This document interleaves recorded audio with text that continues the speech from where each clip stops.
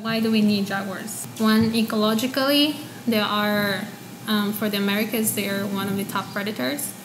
And it is known that top predators are the ones that balance the ecosystem. If you remove a top predator who eats meat, and those ones that it eats are herbivores.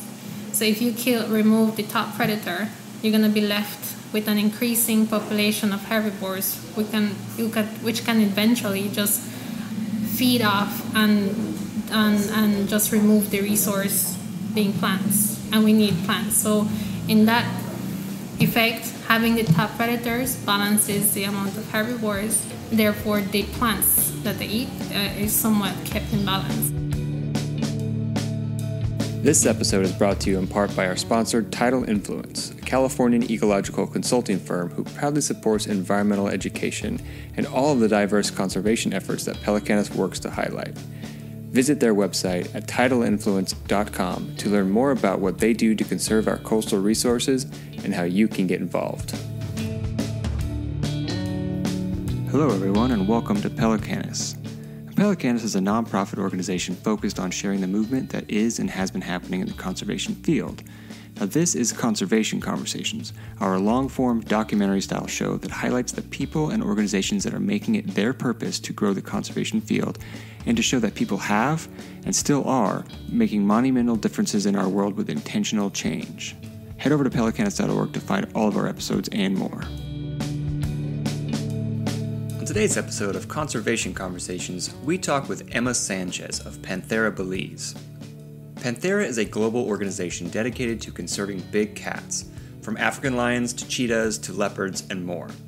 Panthera Belize is a hub for the Jaguar Corridor Initiative, which is working to preserve the genetic integrity of the jaguar by connecting and protecting core jaguar populations in human landscapes from northern Mexico all the way to Argentina, among so much more. Thank you for tuning in. Let's let Emma talk all about how she and Panthera Belize conserves jaguars.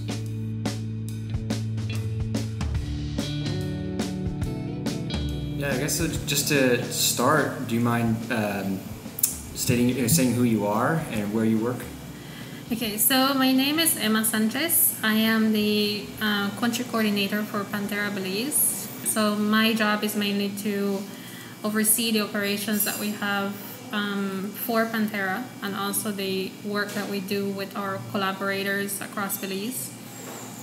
So, I guess just to take a step back, what is so there's the larger Panthera organization, and then there's the local Panthera Belize. Yeah. What is the Panthera Belize specifically? What is the mission? What is it that you guys are really trying to do? Yeah, so Belize is part of the hub, and for Mesoamerica and northern Mexico all the way to Argentina, the work is focused on jaguars, so the conservation and research of jaguars. And so in the case of Belize, the main target species is the jaguar, and we try to most of the work presently is working in monitoring the population of jaguars. And Belize is the one that has probably the only, or it's probably the second one that I know of that has long-term monitoring of jaguars. So, we want to continue that because it actually, a lot of our colleagues have said that through our research, they are able to tell also when their populations, because they're also doing monitoring, is the population going okay? It's kind of like the base of what they can inference on other countries of when that they're also doing monitoring. So it's kind of like we're treated as kind of like the lab where things happen and then things are tested, and that's pretty exciting that other people find our work kind of like the model of what they want to do in other countries. Especially, I'm not talking about just the jaguar range. Yeah. Okay. And so the main focus is jaguars. Is there any other? Yeah. So this year especially, though jaguars is the main focus, there's also, they started to think about, okay, so we cannot just do jaguars. There's other species that are sharing the environment with jaguars, and so since Panthera's main targets are large species of cats, this year they also included a small program called for small cat research. So together with the jaguar, especially the case here in Belize, we're now adding the puma and also ocelot as like the main target species for the country. And anywhere else that has like this species and any other small species of cat, they're also included in this if the species is considered of conservation concern. So it would depend where you are in Mesoamerica to what conservation species you're looking at. Okay. So is a puma considered a small cat in Central America?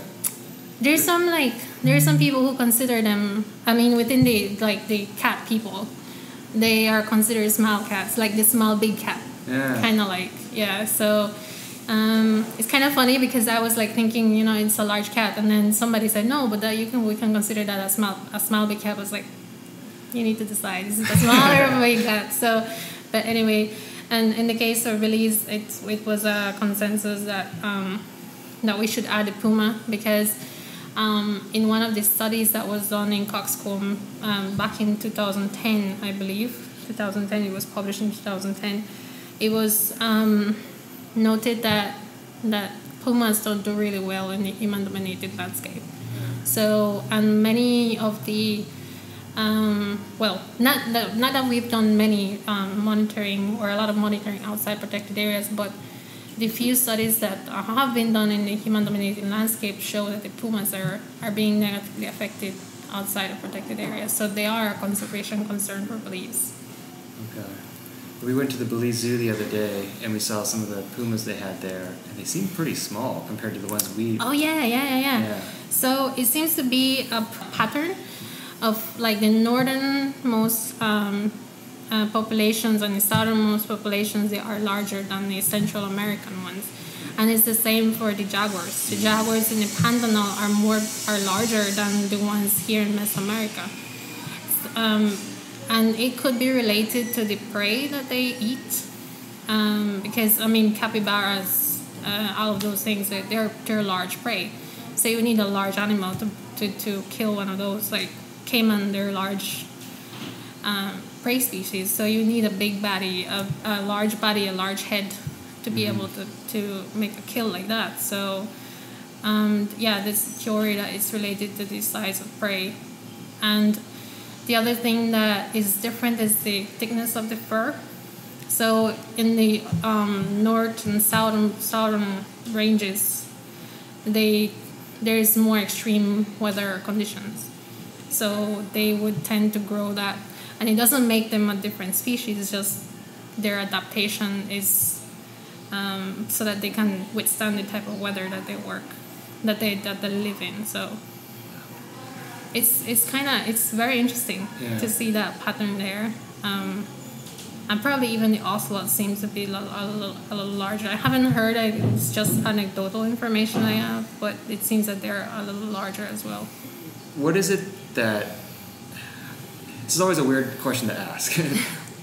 Basically I'm asking, why do you guys exist? But so another way to ask that is what happened to the jaguar? Why do you need the long-term management? What are the threats to their populations? Yeah, so why do we need jaguars? Why are they important? One, ecologically, they are, for the Americas, they are one of the top predators. And it is known that top predators are the ones that balance the ecosystem. So without a top predator, the system will be tilted to one side, and we can have a increase of, just give it for example. If you remove a top predator who eats meat, and those ones that he eats are herbivores. So if you remove the top predator, you're going to be left with an increasing population of herbivores, which can eventually just feed off and just remove the resource being plants, and we need plants. So in that effect, having the top predators balances the amount of herbivores, and therefore the plants that they eat is somewhat kept in balance, and we don't have there won't be a loss in the plant species, for example. Kind of like the one in the U.S. is the wolves at Yellowstone. Have you ever heard that story? That is the perfect example of that. Yeah, that's the perfect example. The cascade, or is it predator cascade? Yeah. Something like that. Yeah. There's a cascading effect when you remove that predator. And it not only reintroducing the wolves did not only balance the prey, but also change a lot of the ecosystem. Rivers that weren't there, that when they started appearing. So all of that is important. So a top predator such as the jaguar is important for any ecosystem. And and also they're beautiful animals. Not many people get to see them, but those who get to see them, they're always in awe of it. So. Yeah, that's awesome. So over the last however many years that Panthera Belize has been involved in existence and involved, what are the main threats to jaguars? So I think across the board is the main threat is habitat loss or habitat destruction, and paired with that becomes another cascading effects. You remove the habitat, you remove the shelter in some ways, but you're also at the same time removing the vegetation. You're also kind of eventually going to lose water, so there's water source that is lost, and then in replacing that, there's a lot of development happening, and there's monoculture because you're going to start agriculture becomes monoculture, and large pieces of land are cleared up. Jaguars prefer broadleaf forest or high canopy, thick canopy. When you're removing that, you don't. The ideal place for where jaguars want to live is not there. And then once you have monoculture, it prevents jaguar movement from one location to another. Take an example as if you're looking, two different islands are separated by this large monoculture space. Jaguars wouldn't want to cross this one space that doesn't have cover for them in case they feel threatened or anything. So they wouldn't want to cross from point A to point B or from one island to the other. So this is what is mostly affecting jaguars, the habitat destruction. Second to that, I would say hunting or poaching. And there's also, these could be either for two reasons, either any economic reason or because of lethal control related to attacks. So, and the other reason that is coming to be very important in the last couple years is the illegal trade of body parts. So that seems to be picking up, and it seems to be creating a problem. People don't consider it a major problem right now, but it seems that in the near future it will become a major problem. So I would say those are the top two things: habitat destruction and poaching and hunting. So I guess to kind of take a step back with you said the habitat destruction and the fragmentation, do jaguars, do they have a really large range that they kind of need to overlap? Yeah. So jaguars are wide-ranging species. Just to give you an example, in Coxcomb, one of the cats that was captured and collared with the GPS collar, it went up to 160 kilometers squared of space that he used within a 10-month period. Wow. And that's an area that is considered, Coxcomb is an area that is considered the optimal habitat type that they can have. Take it for example north of here, which is 30 minutes away from here. It's the Central Belize corridor. Monitoring there has happened. There seems, at the time when the monitor occurred, the population seemed to be stable but declining. And during that time the study was happening, there was also coloring happening by a PhD student at the time. So that, I believe, the area that like the highest that they recorded was, if I'm not mistaken, I hope that I'm not wrong, was around 600 kilometers squared. And then I would classify that like a secondary optimal habitat that they can have. And apparently in Guatemala, it was even higher than that. So within a short period, a short distance, Belize and Guatemala, we're neighbors. It changes a lot to even triple the amount of distance that they travel. We know that is related to the type of forest or the type of habitat they're in. Coxcomb, there's available prey everywhere they go. So they don't have to go roam far to eat. They don't have to roam far to have water. And also there's a healthy population of females, so mating is not a problem.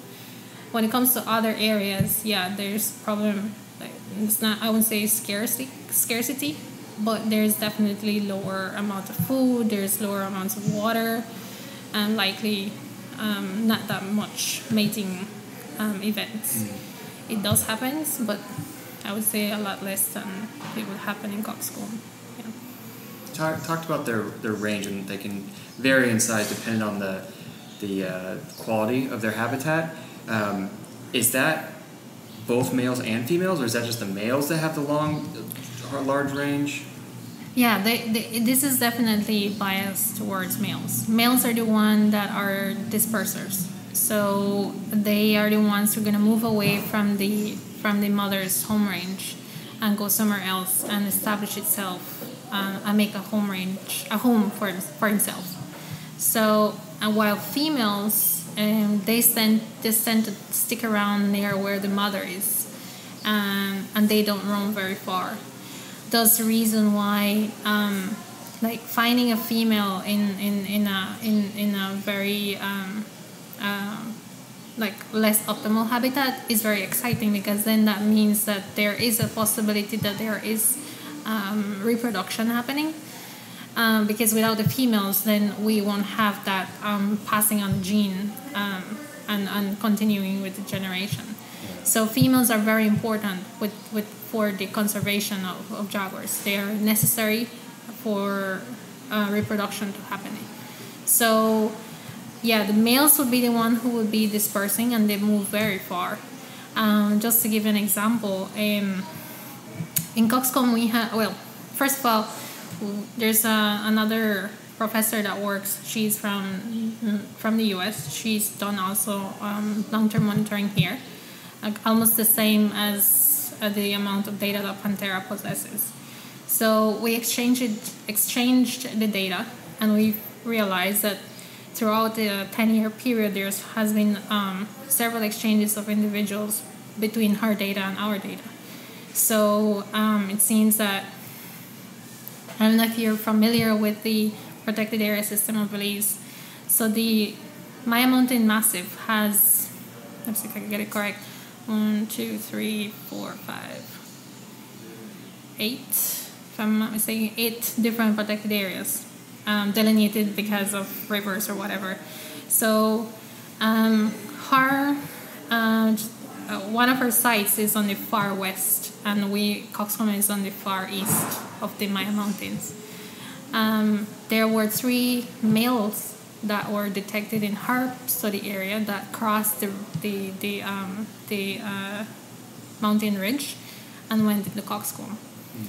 And then north of Belize has one of the largest blocks, a second largest block of protected area called the Rio Bravo Conservation and Management Area. One of the males, again, this is all males that were detected that made this long distance move, was from the Chiquibo, which is the far west, to northern Belize is around 120 kilometers of distance that he traveled. And it's amazing because between that, I mean, we don't know where he went through because we only have a point A and a point B. We don't have like the movement pattern of where he crossed. So, and between that protected area and where he moved to, there is a lot of monoculture. There's a lot of communities. There's a lot of so the landscape is very fragmented.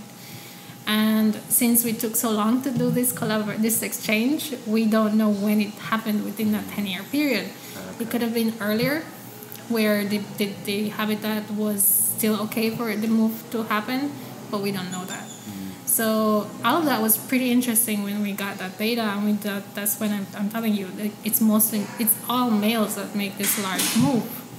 And likewise, we've detected a movement from Coxcomb going south into Golden Stream.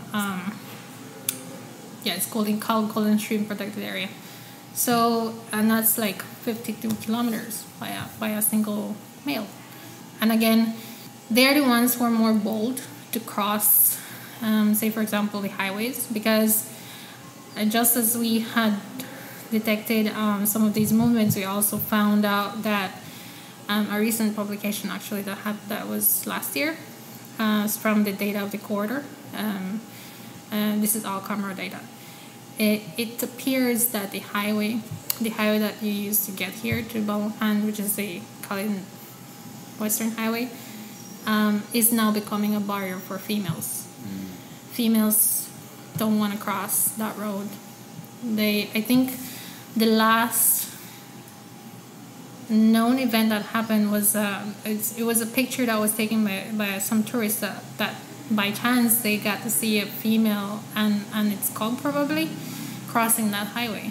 And that's been years now. And within the data that was collected for that particular site, females didn't seem to want to cross the highway, while males, they were like they would do it more often. How do you guys interact with the whole Jaguar corridor? Because I can't imagine you guys manage the entire, U.S. to Argentina. No, so each country from Mexico all the way to Argentina, it's either Panthera offices are there, but also those that don't have it, we either have someone that we partnered with, and then they are the ones who oversee the research, monitoring, and we just partner with them and provide them with either equipment, technical support, and that kind of stuff to be able to keep the monitoring throughout the range. And then for each country, years ago, there were pieces of land that were identified as corridors. So, and those corridors, I believe, within Mesoamerica, most, if not all, have been ground truthed. So checked if there's actually jaguars there, and interviewing people. There was a very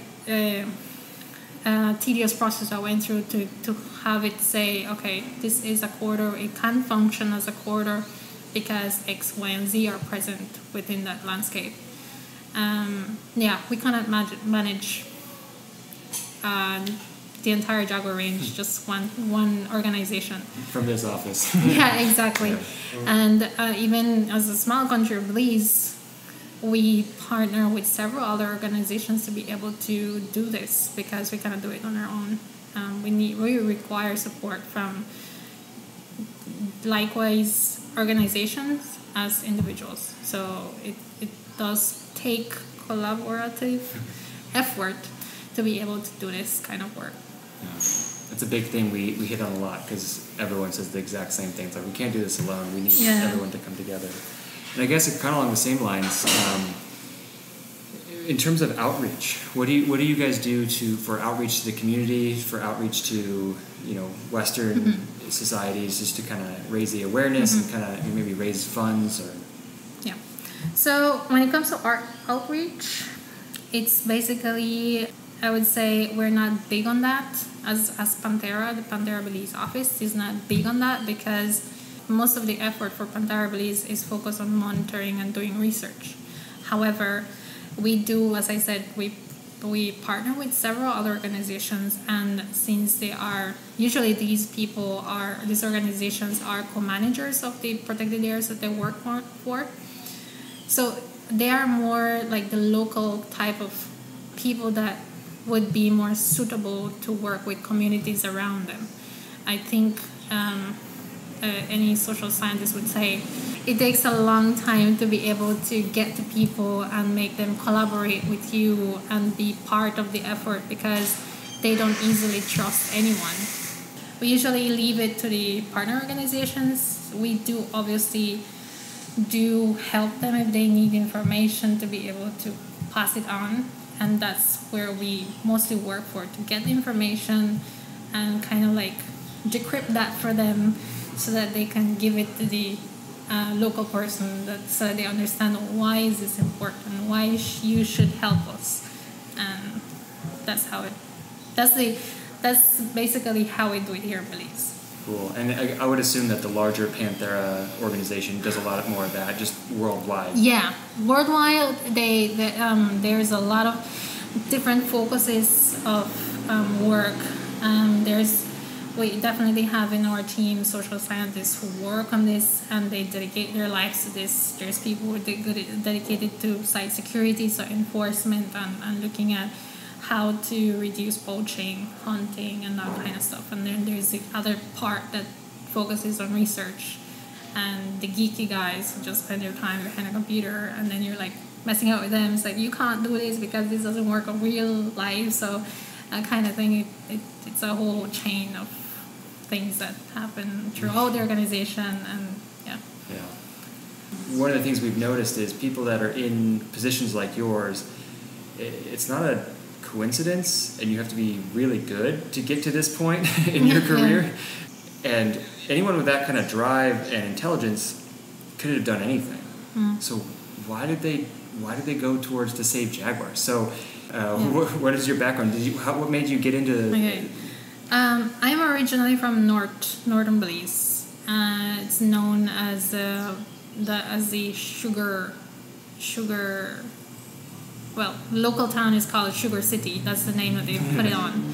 So there's my community, because I'm not from the town, so I grew up in a village, is surrounded by cane fields. And I remember as a kid, I like being outdoors, and me being a female, my dad's like, no, you're not. You can't go out. You need to stay in the house, because that's what happens. As I said, I'm curious, and I like this thing of like investigating, finding out answers to things, and I think that's how I got into this. And that's the reason why I like it so much, because it's like I have questions, and like, how do these certain things happen, or why do we do this, and so forth. So I remember in one of my courses, one of the teachers just were on a campfire on a field course. It's like, what do you want to do when you're done with your degree? It's like, I want to be a researcher. And a researcher here in Belize is unheard of. It's something new that actually, like, people ask me, it's like, what do you do?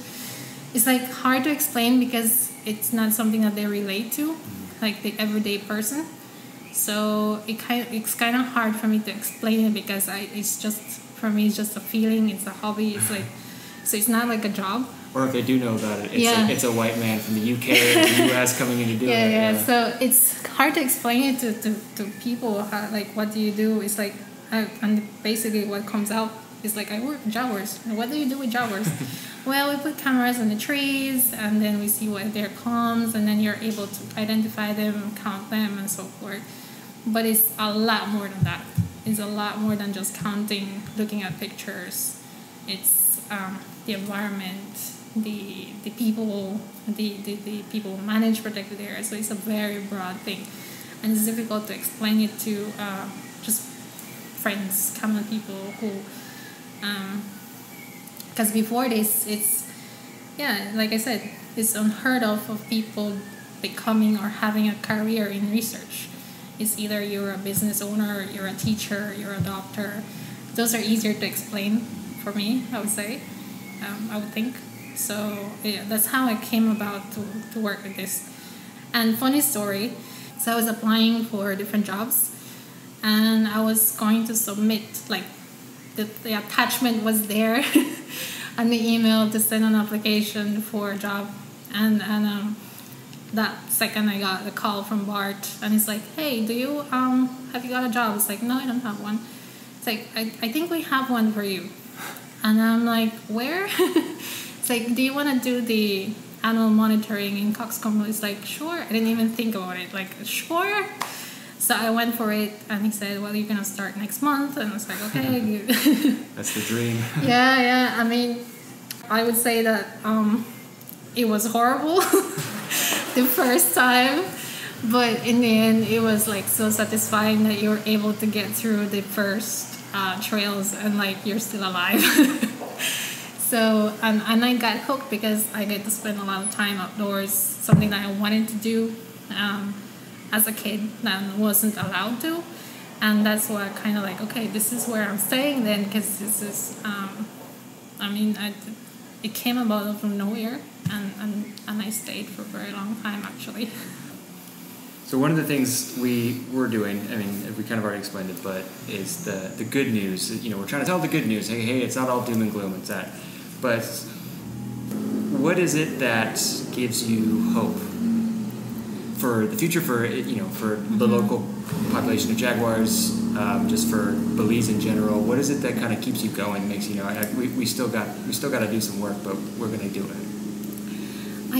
I think one of the things that keeps me going is that there's a lot of, in this last few years that I realized that we've grown in partners of people who want to work with us, who are interested in jaguar conservation and interested in monitoring just wildlife in general, because putting a camera trap, you just don't only get jaguars, you get many other species along with it. So I think that's the part that drives me more, because I've come to realize that we are not the only ones doing this, we're not the only ones who are interested in this, and it's the thing that I want more people to learn with this and to be part of this. And I think now from when I started till now, I've seen that we've grown in the number of partners, and I think that's the one that, yeah, we can do this. And as I said, originally I was just working in Coxcomb and some in the central Belize, but because of these partners, now we're having information from the other side of the Maya Mountain Ridge. So Chiquibo, we're partnering with the organization called CSFI from the north, and they're also using our protocols that we've developed in camera trapping to do their monitoring at their site. So that is exciting, and that makes you want to do more, because you don't feel alone anymore in this. So how can people find Panthera Belize, and how can we help? Yeah. So one, we have a Facebook page, Panthera-Belize, but also the global organization Panthera.org. You can make donations through that website, and how you have access to a lot of the newsletters, blogs that come from the different countries that have Pantheras offices, and the work that they do with tigers, lions, cheetahs, all of the big cats, and some of the small cats now. So there's a lot of information coming in, publications that are coming in from the researchers that are part of Panthera. So and donations can be made through that website. And all of those goes back to monitoring and research, and in some cases enforcement and security of some sites. Well, thank you so much for your time. No, we really appreciate it. Thank you. It was good to talk about this. Yeah.